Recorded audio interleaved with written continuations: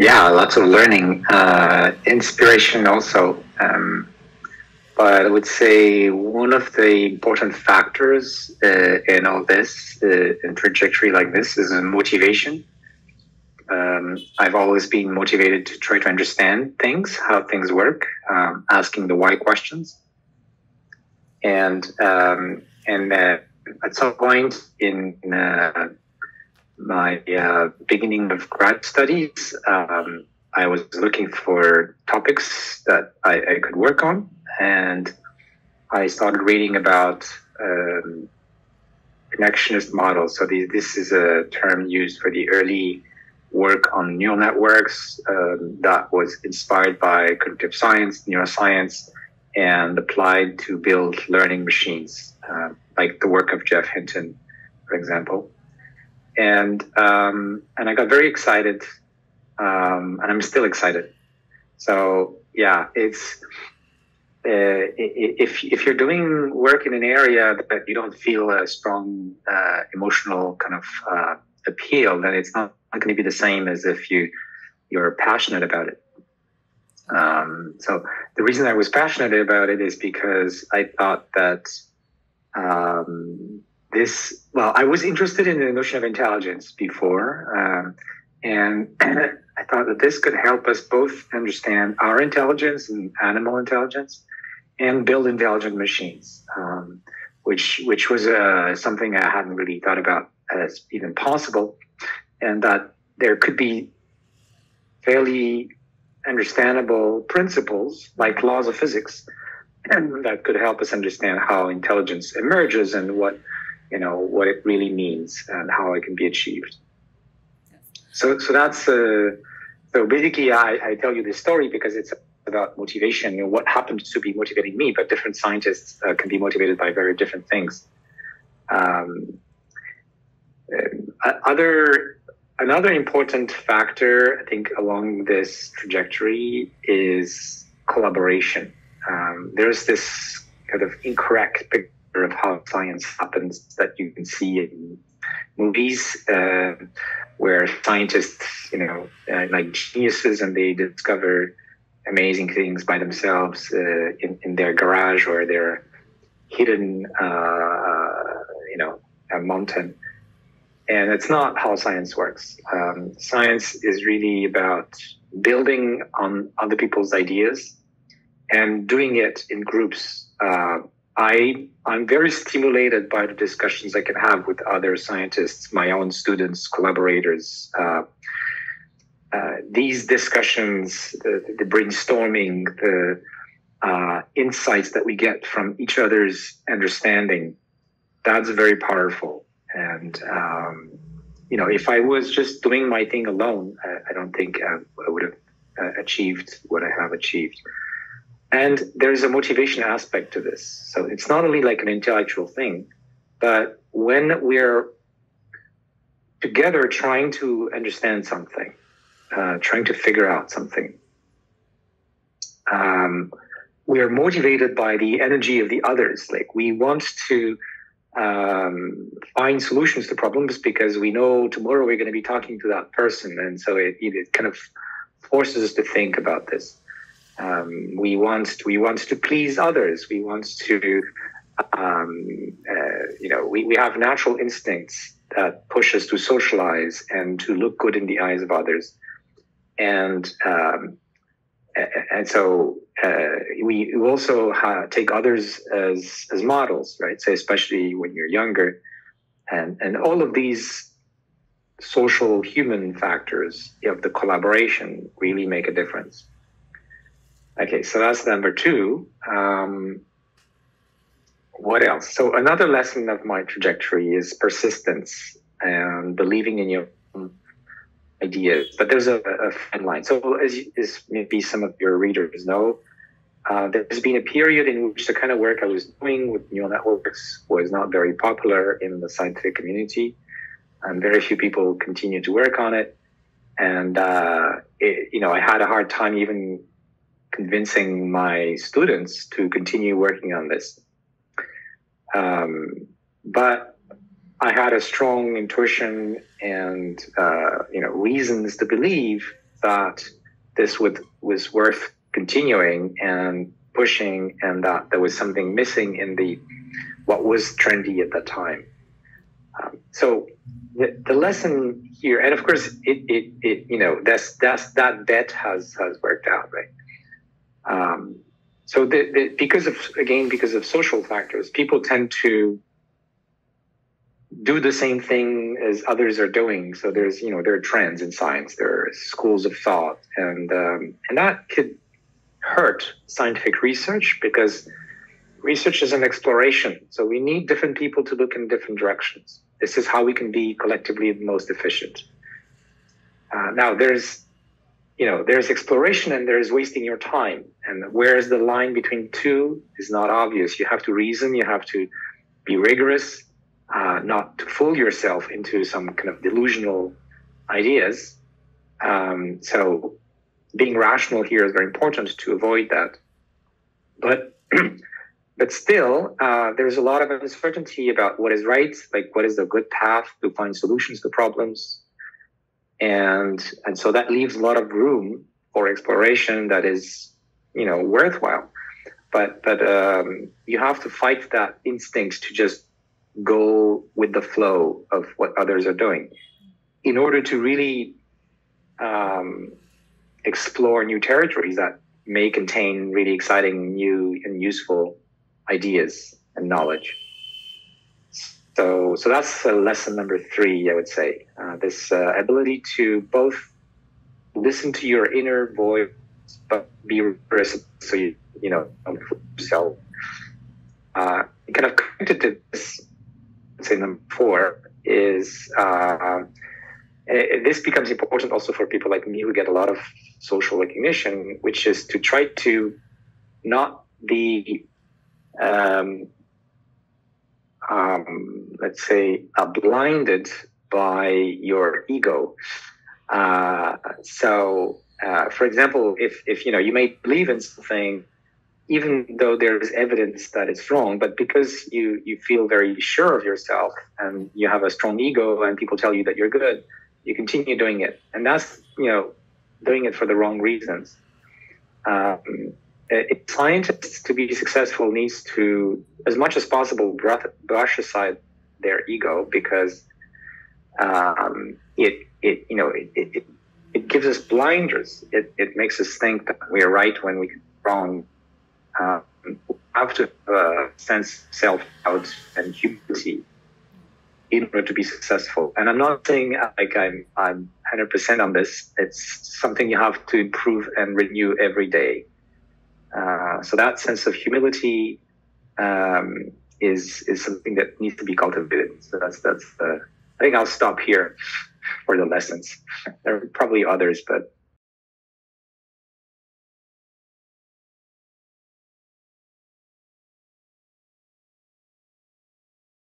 made lots of progress, obviously.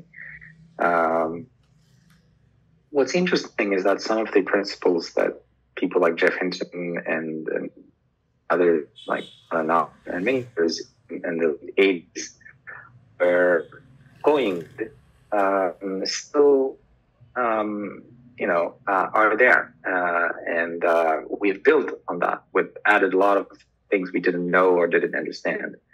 I've learned a lot along those years, and the community has learned.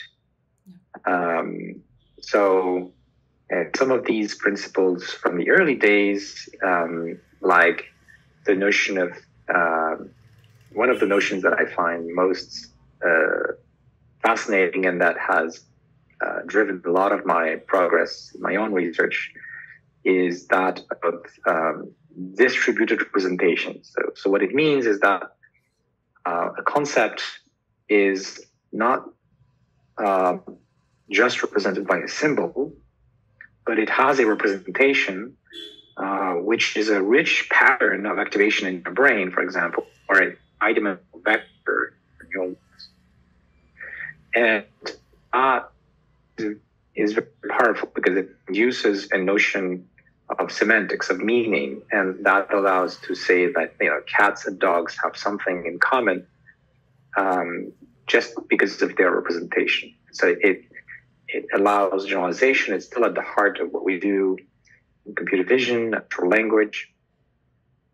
But okay, so that's one example.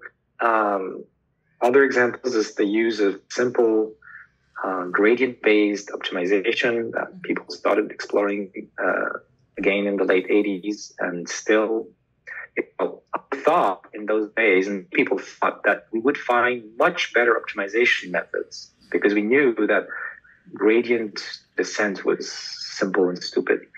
But still kind of the state of the art with some minor adjustments that people use.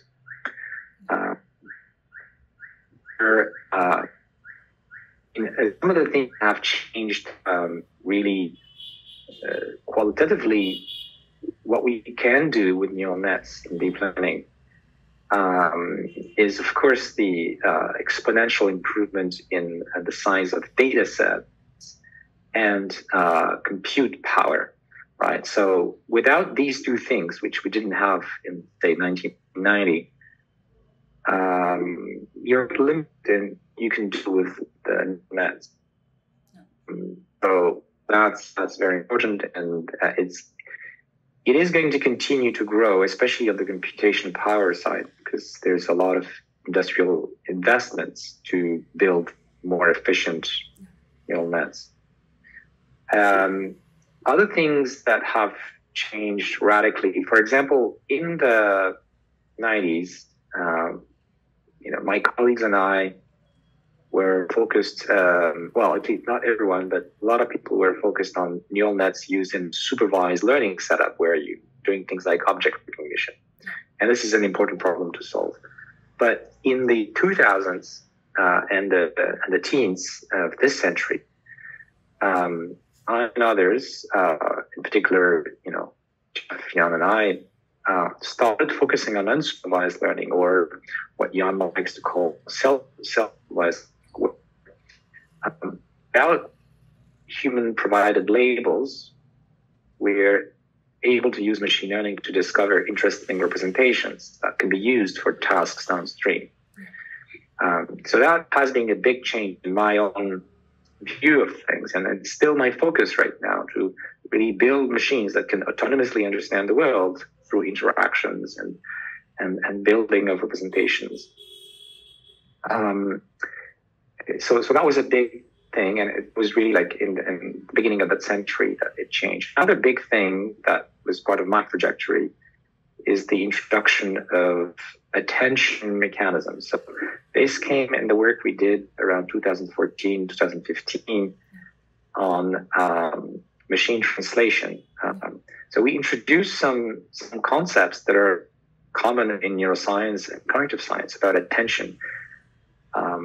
And where instead of just processing the whole input or the previous layer as a chunk, we have mechanisms that focus on a few elements of the input or of the previous layer. And this is what attention is about. And of course, this has become extremely powerful with transformers that came up in 2017. And that now are used everywhere, especially in natural language processing, are very, very powerful. So attention really completely changed the type of architecture that we are building in deep learning. So that's fairly recent, right? It's 5 years old. But it's changing game. And some of my current work is pushing that envelope even more, because there's a lot that we don't exploit about human cognition, attention, working memory, that could be brought into deep learning to make machines pure in a way that is more like the way humans reason.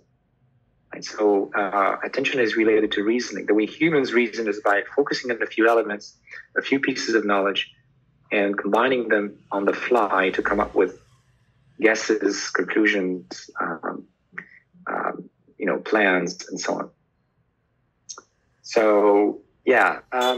There's one important element in the trajectory of concepts. Let's say that the phrase deep learning came around 2005 or something.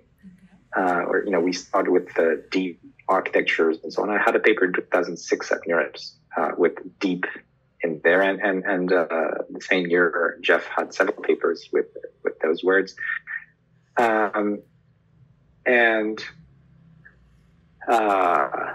we were not possible to train neural nets with more than one or two layers. Like we when you tried it, we failed. And then what happened around 2005 is we started to see how we could train neural nets with many more layers. And it turns out there, lots of theory, including some I worked on, but of course, lots of empirical evidence that neural nets with many layers of composition can represent much richer functions. And that happens to be very useful to solve more complex problems. And so that gave the name to deep learning. But it's still neural nets. It's just that we now are able to train them in a way that can capture more interesting, more complex phenomena.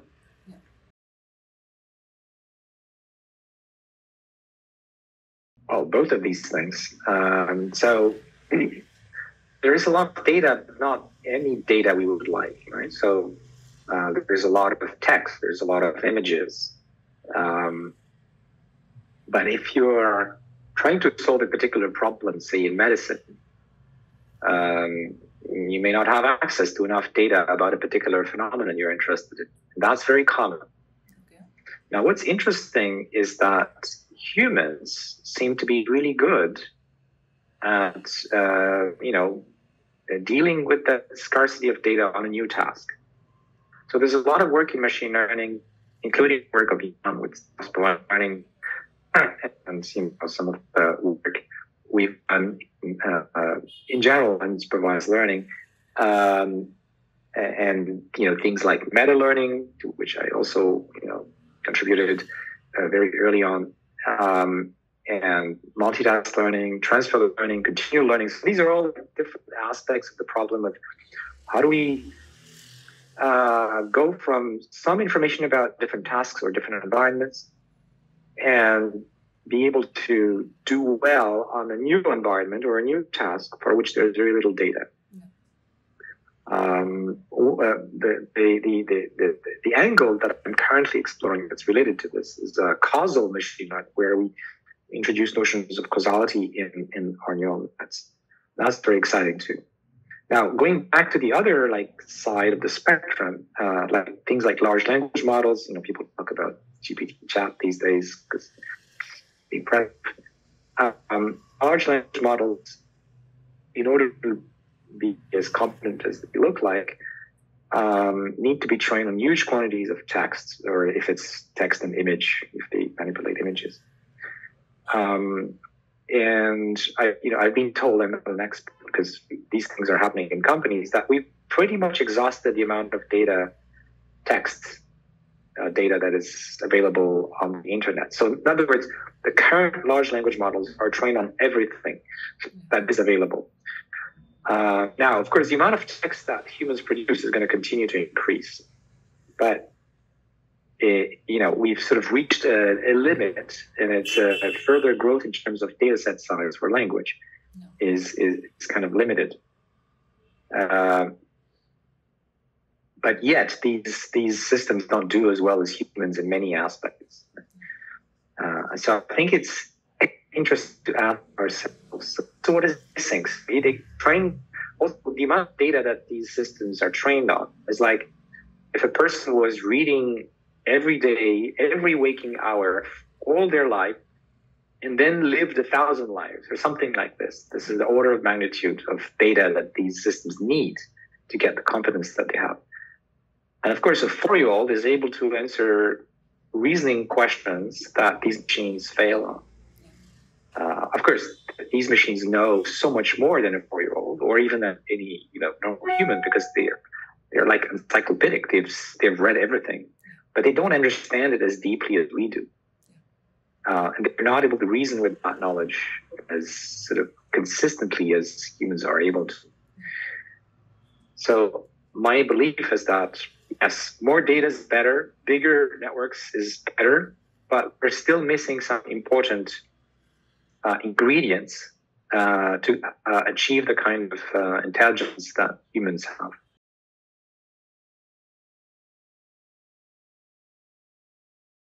I would say it started about a decade ago.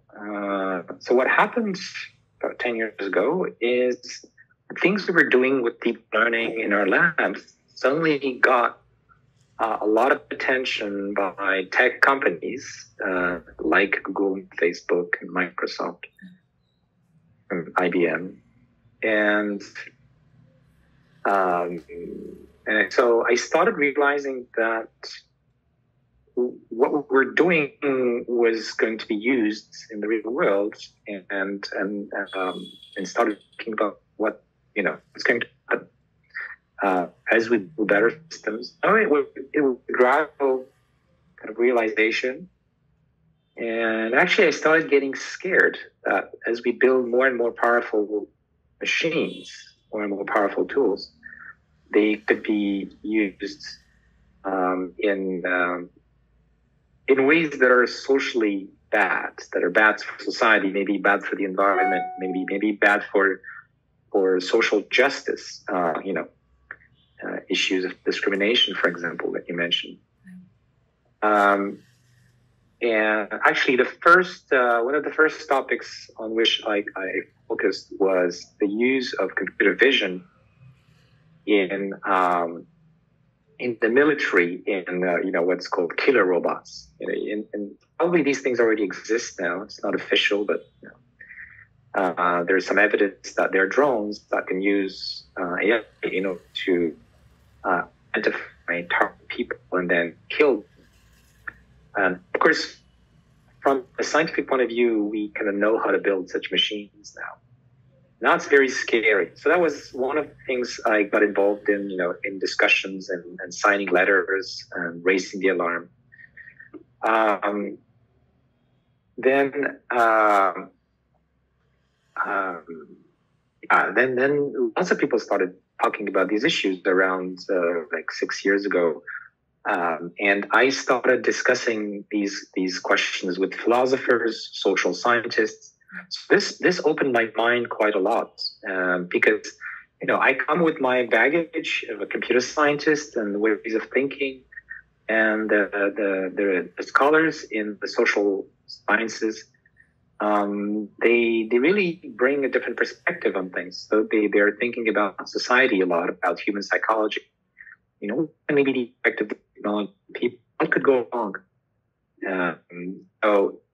Lots of discussions started, to which I was a part of, and this led to work in 2016, in particular, on what's called the Montreal Declaration for Responsible Development of AI. So I was involved in that. This was something happening in Quebec, in Canada, with scholars from many different disciplines. So we had a lot of colleagues on the AI side, but many people in philosophy, legal training, sociology, and so on, discussing all of these questions, and then trying to come up with a set of guiding principles for the future development of AI, so that it would be aligned as best as possible to our values, our humanist values, and to the interest of society at large, of humanity. So this was, I think, published in 2017, and since then there's been, I think, a couple of hundred of such similar declarations from all around the world.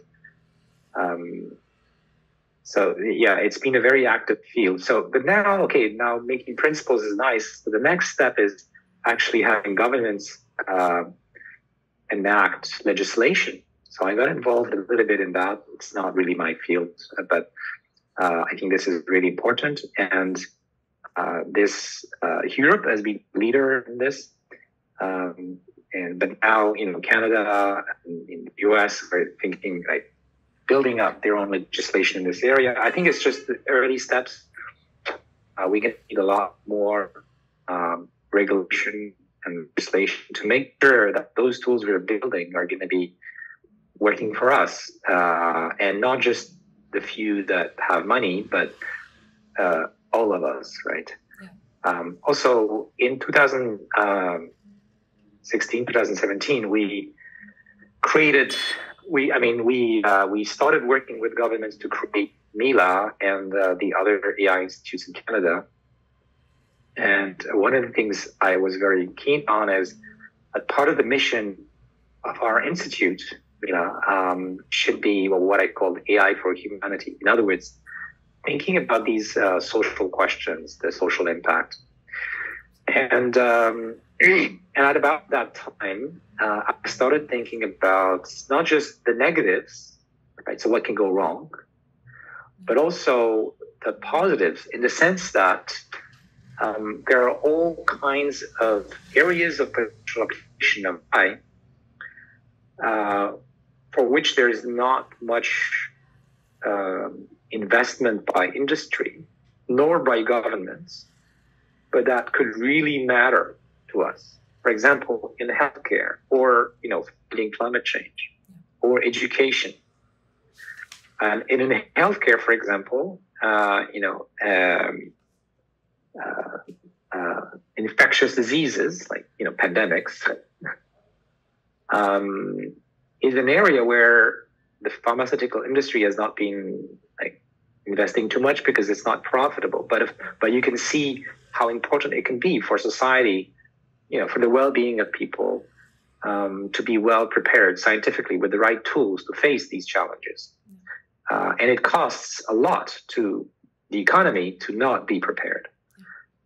So I hope that this pandemic is helping governments understand the importance of investing in these AI for social good research, where we're not just trying to understand how to not use AI, but where to use it in areas that matter to society, where there is a need from governments or philanthropy to invest. So climate is of course another big area that we're working on at Mila, where, because the current price of carbon is quite low around the world, there is not enough incentive for companies to do the kind of research that we need in order to build better batteries, store energy better, convert energy, capture carbon, whatever, or use energy more efficiently in our buildings, or whatever it is.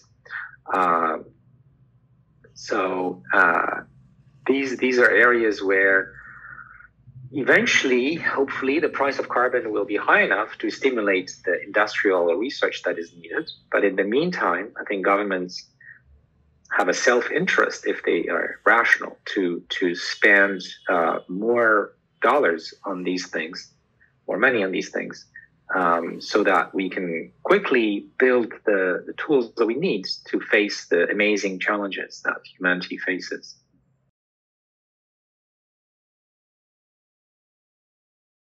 I would say, besides the progress with large language models, which is impressive, but not so technically exciting, as in there's a lot of engineering, and not, huge new ideas. As far as I'm concerned, we don't know all the details, but we have a pretty good understanding of what's going on there. I think one of the things that impressed me the most is the progress in generative models. So generative models are unsupervised learning methods, for example, that can generate images. So I was involved in this. In 2014, we came up with GANs, the generative adversarial networks, which have had a very successful run with lots and lots of follow-up work and applications. More recently, people have been focusing on these diffusion models, for example. They're extremely impressive. And actually, in my lab, even before GANs, we were working on similar things that based on denoising. Yeah. So some of the ideas behind this really date back to more than 10 years ago. And So this is something that has always interested me, and I'm really impressed with the progress we've made recently. And it's like technical advances. We were using some of the old ideas from 10, 15 years ago, but there has also been some like real advances in how to do this, and in particular to scale it.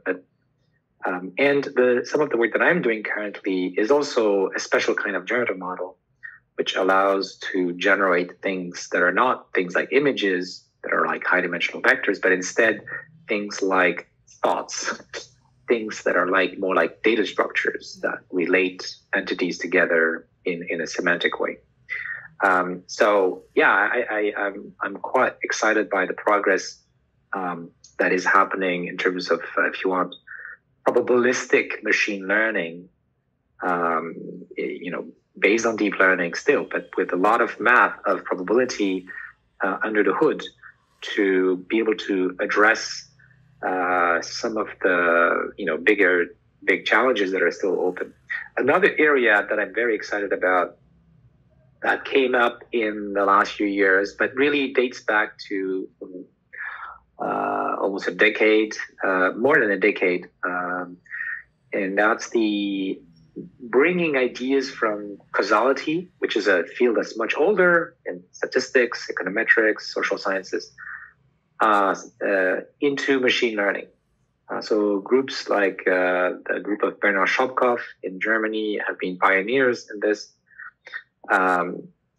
to try to better understand the principles of causality and how they can be incorporated into some of the ideas we have in deep learning and machine learning and probabilistic machine learning.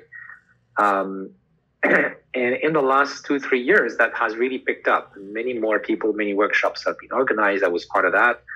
And my group has been working on this since 2019.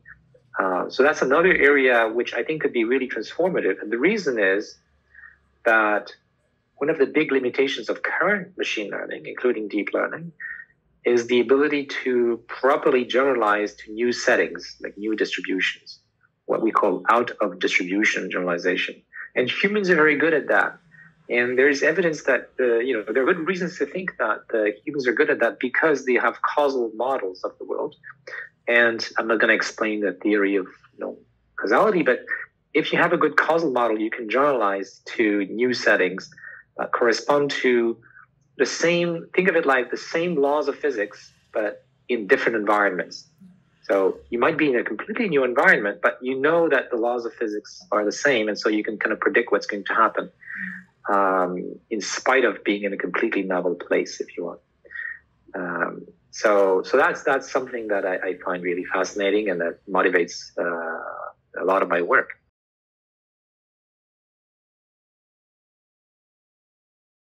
Okay, so first of all, I don't like the term AGI. It's a misnomer.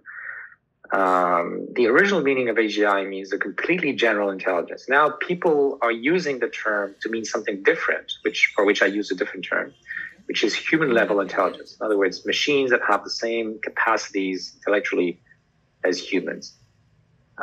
So I think human-level intelligence is indeed where we want to go because, we have the example of human intelligence and we'd like to build machines that are as smart as us to help us in many problems. So that's what motivates me. Now, is that an end goal? Well, it's hard to say. I think if we understand the principles of intelligence that make us intelligent, we can probably go beyond human intelligence. Like, think of planes and birds. We understand now the physics of flight that, of course, birds exploit. But we don't build bird-like machines. We build airplanes that can do things that birds cannot do. By the way, birds can do things that airplanes cannot do. That's a little interesting parenthesis. It's too far to see, at that stage where do we want to go from there? So I think a guiding principle should be what's best for humanity, right? In what direction should we go? So I guess there are two things here going on that motivate scientists. One is understanding what is intelligence. And the other is doing something useful. That's like what's good for humanity. And presumably and hopefully we'll be like applying these two principles when we get there as well.